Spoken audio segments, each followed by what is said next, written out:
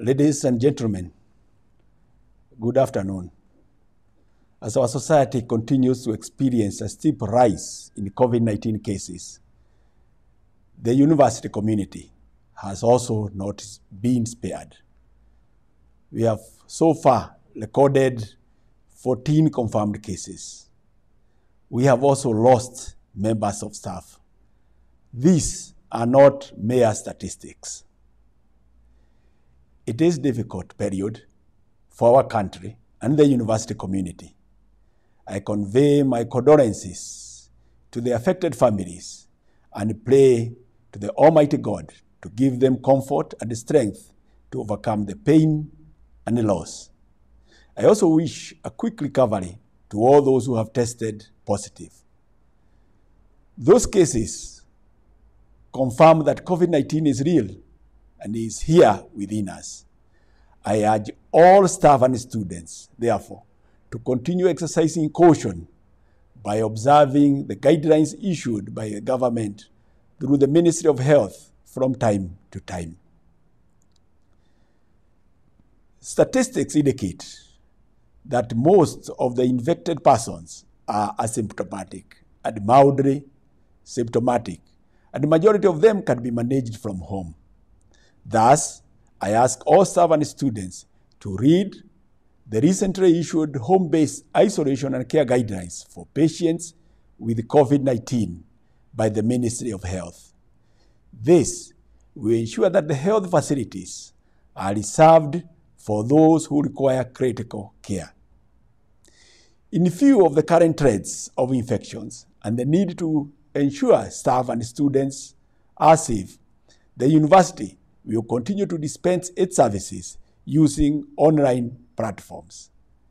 The online teaching and learning, online admissions, online exams, and virtual graduation will continue until such a time when we shall begin to see a decline in the number of cases, or when the experts will advise that it is safe to resume on-campus learning. All our meetings will also continue to be conducted using online platforms. We must remain vigilant. The academic division shall soon issue joining instructions and guidelines for conducting the online orientation for the class of 2020-2021. The continuing students will also commence the new academic year virtually in September. The Senate is going to deliberate and provide specific dates shortly. I urge parents, guardians, and sponsors to support the students with smartphones, tablets, or computers to enable them participate in our online classes in safety of their homes. Let me also reassure all students and staff that we are going to hold the 63rd graduation ceremony virtually on the 25th September 2020. We plan to graduate all qualified graduates for PhDs, masters, bachelors, diplomas, and fellowships. Ladies and gentlemen, I recently shared a draft document on the University of Nairobi Students' Code of Conduct to solicit your views and comments. We have received very good comments and insightful contributions from stakeholders.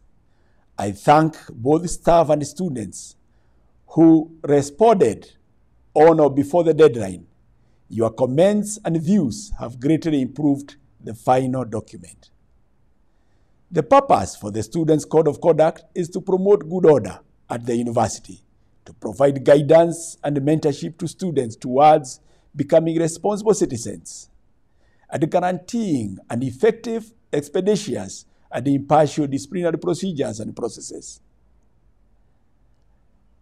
As I had promised last month, the university paid all salary arrears owed to staff in relation to the implementation of the CBA 2017-2021. We paid in accordance with the SRC guidelines. Unfortunately, University of Nairobi continues to experience a huge deficit in its payroll, since the funding model of universities is not based on the collective bargaining agreement, but on the number of students admitted to the Module 1 class, the so-called government-sponsored students. For instance, in the 2019-2020, the salary, house allowance, and pension combined amounted to 7.4 billion Kenya shillings, while the total capitation provided, including the amount to pay the enhanced salaries according to SRC guidelines and the collective bargaining agreement, was 5.4 billion Kenya shillings. The result is a deficit of 2 billion Kenya shillings. This is a huge pay gap that requires to be addressed. There is need to ensure that no collective bargaining agreement will be signed without providing funding to support its implementation. It is apparent that this process has not been handled very well in the past. Ability to pay is a prerequisite to signing a collective bargaining agreement between parties. I am in the process of putting together relevant data that will help in making decisions to get out of this very bad situation. I therefore seek the understanding of all staff in this matter as we look for permanent solution. Colleagues, intellectual capital is an invaluable tool or invaluable asset. Professors constitute the intellectual wealth and the pool of wisdom of the university. There is therefore need to develop mechanisms of retaining those who retire. The University of Nairobi statutes provide for possession of a emeritus professor to be conferred on merit to the professors who retire and meet the eligibility criteria. I am glad to inform you that the Senate has approved procedures and guidelines for the possessions of emeritus professors. This will enable us to retain the services of productive professors beyond their retirement.